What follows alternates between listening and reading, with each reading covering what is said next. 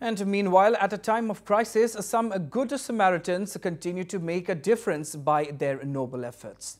And at a time when COVID has put people's livelihoods at stake, Mizoram Sports Minister Robert Romawia Royte has come forward to help over 10,000 AAY and PHH families in Aizawl East constituency. Royte announced that he will bear the expenditure for their rations till December this year. The minister said that this will be funded from his family's own savings and not through government funds. Royte also donated some medical equipment for the Corona Care Centre in Aizawl East 2 constituency.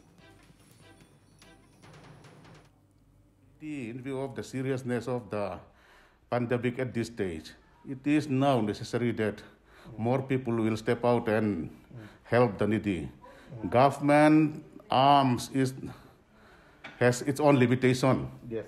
And